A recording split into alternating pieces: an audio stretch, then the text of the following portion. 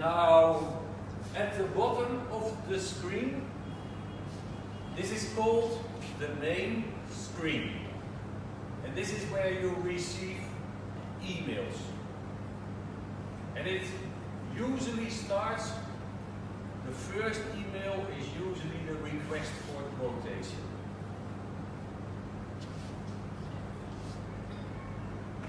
And what you have to do is, after reading and understanding the request for quotation, probably you want to make a picture of it, so you don't have to go back all the time.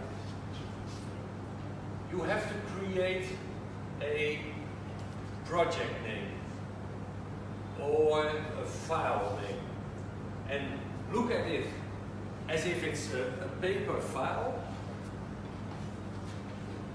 And in this file, you are going to put all documents for this particular job. And it starts with the first document, and that's the request for quotation. And the next document will be the offer, responding to the request for quotation. And the next one will be the order that you might get from your client.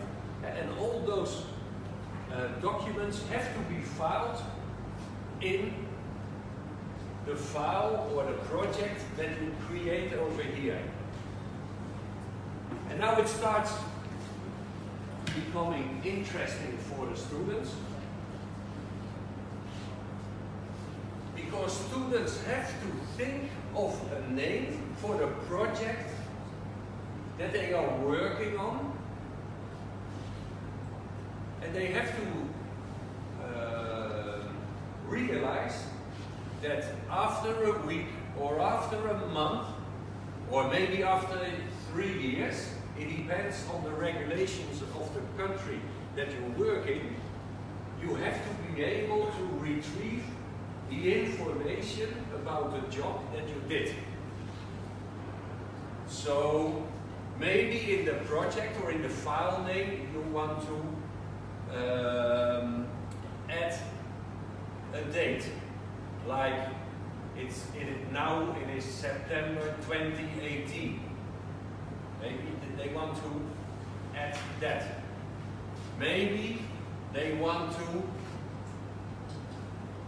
add the client's name.